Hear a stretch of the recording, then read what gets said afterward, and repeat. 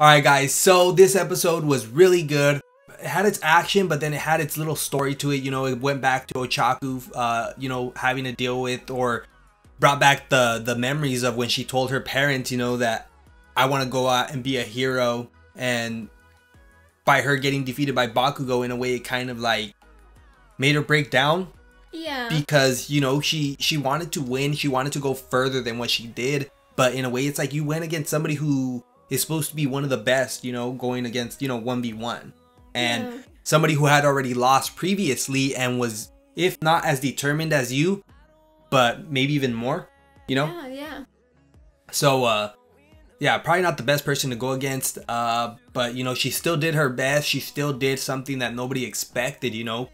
Having him cause all that damage to, you know, make objects so that she could use to her advantage. But like she said, she didn't really have a plan for after, you know, she didn't think that next step ahead. Like, okay, what if he does block my secret attack or whatever, or what nobody's really expecting? What if he does block it? Then what do I do? She didn't go that far ahead. So that's where she needs to, you know, learn, I guess, to think further, you know, or even just plan even more ahead, or even, you know, just think of a next quick strategy to come up, you know? Yeah, and I think that doesn't just go for her. It goes for a lot of these heroes that are in the tournament, because everybody has a plan, but it seems like nobody really has a backup plan.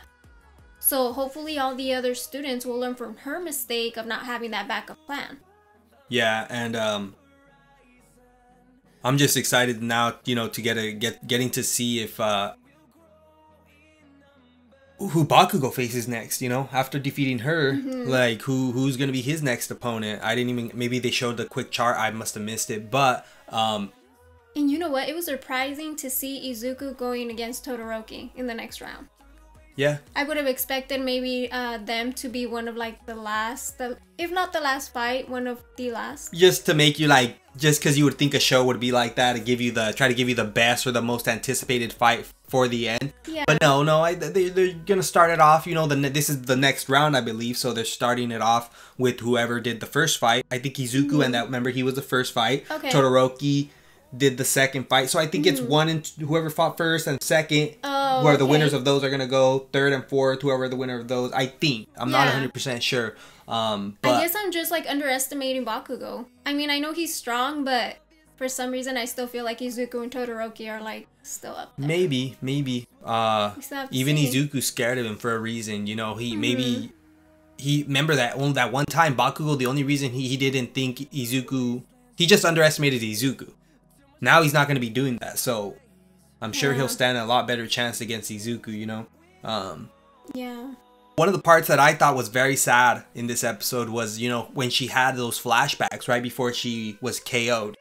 Her speaking to her parents, you know, saying that she wanted to be this hero so that she could help her mom out, you know, and stuff. And that's very sad, you know, very emotional. And then it seems like she was really digging deep to try to get, you know, that extra little boost of energy she needed to complete the match. She just remember her having to lift all the stuff. It just makes her more and more weak, and that was so much. I think she's never had to do or lifted that much, maybe.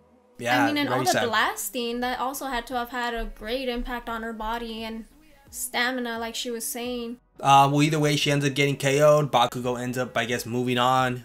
He underestimated her even when he talks to Izuku. He ends up trying to give Izuku, in a way, the credit, but Izuku was like, no, she thought of this, you know? If you underestimated her, that's because, you know, that was of your doing. Yeah, because, you know, that was all her. Yeah. You know what I mean? If you fucking almost lost, it was because it was all her. You know what I mean? And then also how these other heroes were kind of like calling him a bully for throwing out all these attacks. Yeah, that's another thing, you know? That was wrong. In a way, yeah, it was wrong, but I can see why, because it looked like she wasn't really doing much, but that was her purpose. She was trying to cause him to do damage, but nobody was really looking at that except for Mr. Aizawa, who noticed that even then Bakugo wasn't going to take it easy on her, even if she was, because all she had to really do was touch him. But since it looked like he was just causing so much damage to her, and she wasn't really like fighting back, they're like, why don't you just get her out? But it's like, that's what she was kind of trying to do, and in a way he was just trying to play it safe. Yeah. So in a way, nobody was that wrong. Everybody just needed to mind their own business in a way and just watch the fight.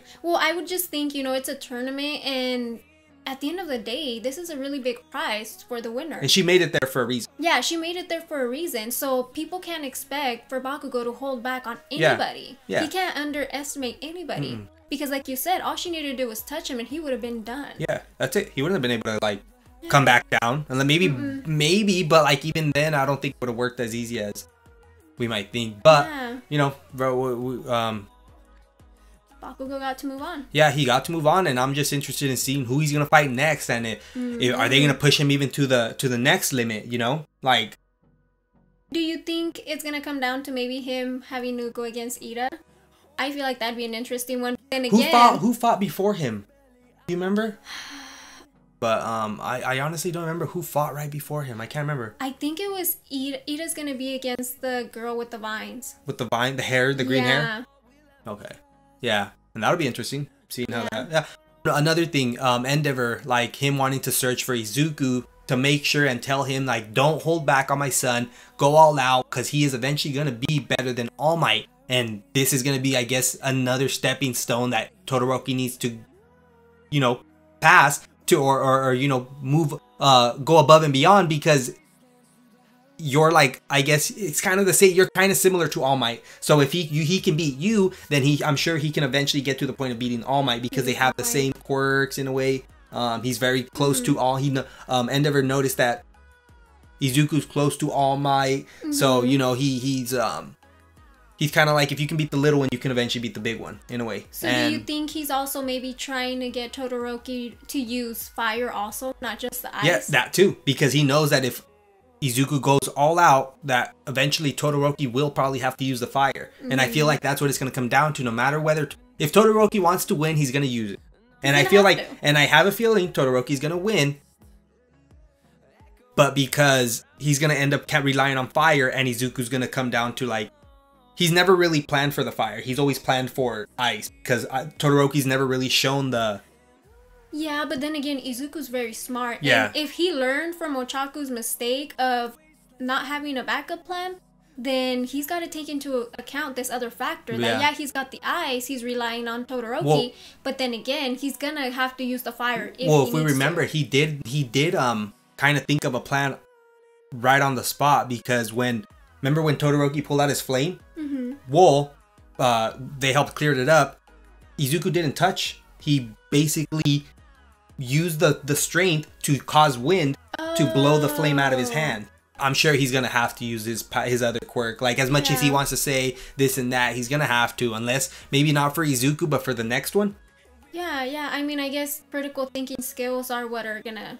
Because somebody still needs to go to because somebody still needs to go to the next one, whether it's Todoroki or Izuku. I mean, and there's still Bakugo, you know. Bakugo, even then, if it comes down to Bakugo versus Todoroki, Bakugo's gonna have his chance to try and prove himself. This is when he's gonna be able to go all out without having to hold back. Because I still feel like he was kind of holding back with Ochaku. Well, yeah, he didn't. He was still ready to go. He was still ready, charging. But she passed out. That was all of her strength, that she went. I'm sure that was the farthest she's ever pushed herself though, too. And she even said that she would. That just shows that she needs more training. Yeah, because his blasts, they were big, but not as big as that last one that he did. But he did cause. It seemed like he hurt his hand. Didn't it look like it was all like stiff or like it was all cramping or something? So we're really gonna have to see how this turns out, especially with this sports festival, tournament. It's very good, guys. A lot more action than I would say the first season had. A lot more interesting and the fights, just showing everybody else's quirks a lot. Yes. That's what's very interesting, getting to see all the different types and then seeing these really pro heroes watching these younger up and coming heroes. It's interesting, and getting to hear their opinions and see what they think about these heroes and how they feel like they could probably fit in with them. And I feel like these students too, the quirks are just awesome. They all have their own unique, quirk, and it's also gonna hopefully keep them on their toes on, getting better, because even though you're a hero, you can always improve on something. So I think this tournament is one of like the greatest ideas that they could, have. Definitely. And just one more thing, the villain at the end, Torishima, whatever, I honestly can't remember his name anymore because we haven't heard from him since like season 1. But they do have a plan then. They're planning to bring out some type of attack once again. Yeah, of course. When? Who knows? Maybe next season, maybe the end of this season, because we're almost. I'm not sure if we are halfways or if we're almost halfways. Okay. Or if we already passed the mark. I honestly don't remember. I haven't looked at how many episodes there are left. But thanks guys, for still sticking it out with us, for clicking that like button, comment. It helps us out, and it lets us know that you guys are enjoying this this series and our content. So we appreciate it. Until next time, please leave a like, comment, and subscribe. Bye. Eyes in the sky, gazing far into the night. I raise my hand to the fire, but it's no use, 'cause you can't stop it from shining through.